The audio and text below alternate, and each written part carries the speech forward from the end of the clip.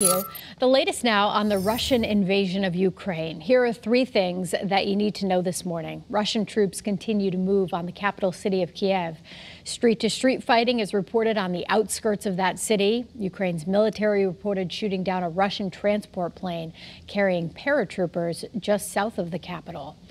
Meanwhile, in New York City, Russia blocked a United Nations Security Council resolution condemning the attack on Ukraine using its veto power. The vote was 11-1 in favor of that resolution. Thousands of Ukrainians are fleeing the fighting all around that country. They are driving, taking buses, and even walking to foreign borders to seek sanctuary.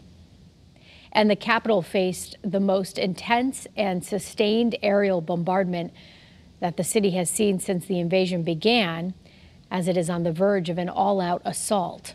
Tanks have been entering the city, and horrific cell phone footage shows a tank crushing a car. The driver miraculously survived. With the Ukrainian military unable to stop Russian forces, the government has called on men between 18 and 60 to stay in the country and fight. Ukrainians all over the country are hoping and praying for their loved ones' safety as the Russian invasion continues with no end in sight. Channel 3 Waterbury Bureau Chief Dennis Valera is live in our newsroom. And Dennis, that includes some students who are here in the States. Yes, Caitlin, and as you can imagine, it's all they've been thinking about, watching the reports, talking with family and friends back home. Some worry there won't even be a home to go back to. Wesleyan University sophomore Julia Kolchitska is one of those students. While initially she wanted to go home, she realized she could help raise some awareness here.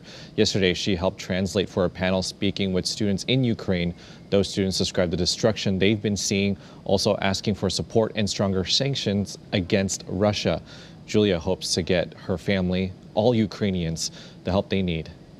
I just realized that I'm panicking more than my parents and than my small sister. They live in all uncertainty, and it's probably the self-defense mechanism going on.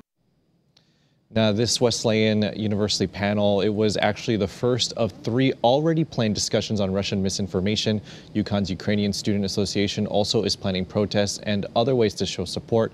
Meanwhile, a rally for Ukraine is happening today at 1 p.m. at the state capitol. Live in the newsroom, Dennis Valera, Channel 3 Eyewitness News.